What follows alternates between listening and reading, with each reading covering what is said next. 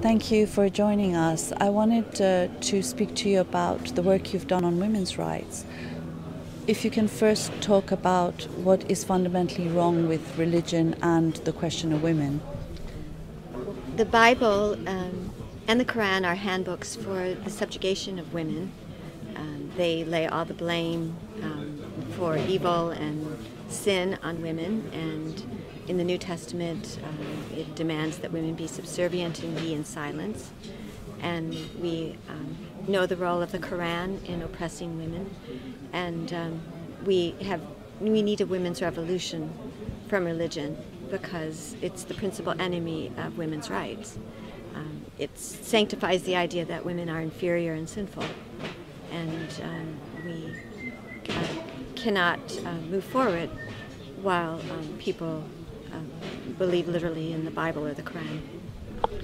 But I suppose people will say that some women find religion quite liberating. Well, I think people can believe whatever they like, but we can look at the damage that religion causes women worldwide. For example, reproductive rights in the United States. It's the organized religion, Catholicism, and the fundamentalists that are trying to take away not just abortion rights, which is a right that we won years ago, but the right to contraception. If you cannot control your own body and your own fertility, you can't control anything about your life. And Margaret Sanger, said women cannot be free until they can determine if and when they become a mother. And most of the patriarchal religions have as their core the control of women and reproduction. That's often, I think that's sort of the point of most religions, is to control women. What do you say to women who say, but we're very free and we have all the rights that we need, but, and we get that from our religion in a sense. So they're saying that there is freedom in religion for women. God, Allah, these are patriarchal concepts and abstracts. And as long as God is male, male is God. And the Bible and the Quran set up a master-slave relationship with God at the top, and then man, and then woman. And women are held in subjugation under this doctrine. And any freedoms that women have won have been in spite of the Bible, in spite of the Quran, not because of it. It's women who have moved religion forward, not the other way around. What sort of constraints do you see needed for religion in order to help ensure women have rights and equality? Secularism would demand that there should be no religion, no doctrine, no dogma in our civil and secular laws. So, of course, I'm anti-theocratic and pro-secular government, and ideas held on faith for which there is no evidence or proof should not be in our laws, whether it's creationism or the idea that there's a human person at conception, that there's an ensoulment at conception, which is the basis for opposing contraception and abortion, for example. And we just see these casual references in the holy texts to covering women that are now giving us burqas, which I think are such a terrible symbol of being trapped by religion, circumscribing one's life. It's frightening to me to see women in burqas. Do you think women have a special and an added need to be free from religion? Well, yeah, because religion is a male religion.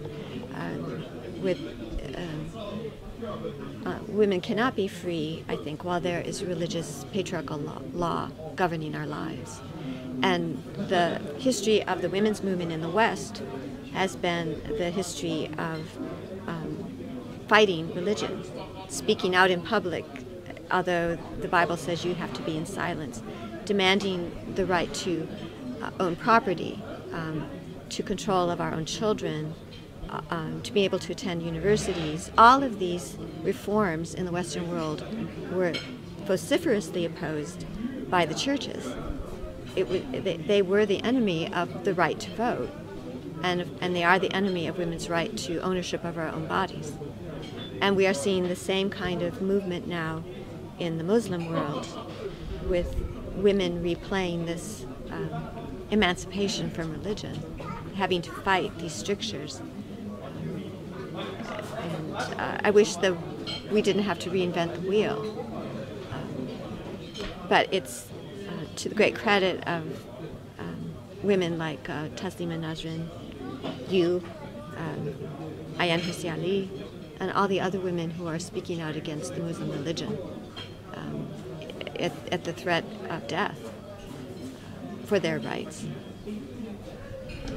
Do you see any links between the movements for women freeing themselves from Islam to women freeing themselves from Christianity's rules? And do you see that as universal? Yes, it's universal. It's exactly the same fight. And in fact, the Muslim, Christian, and Judaic religions share the same Old Testament texts in common. The Abrahamic religions have a common core.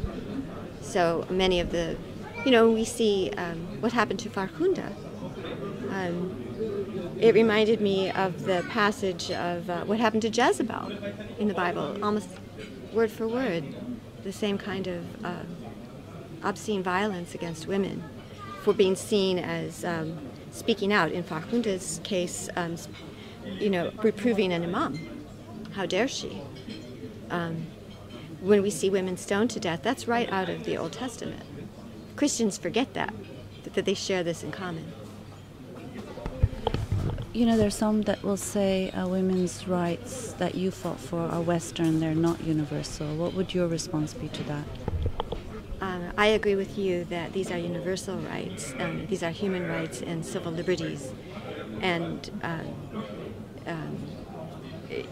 it isn't a culture that can impose oppression.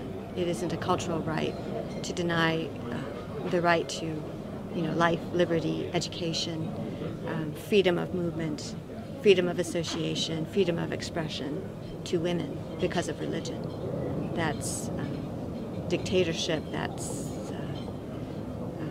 just totally unacceptable. Women's rights are human rights. Thank you very much.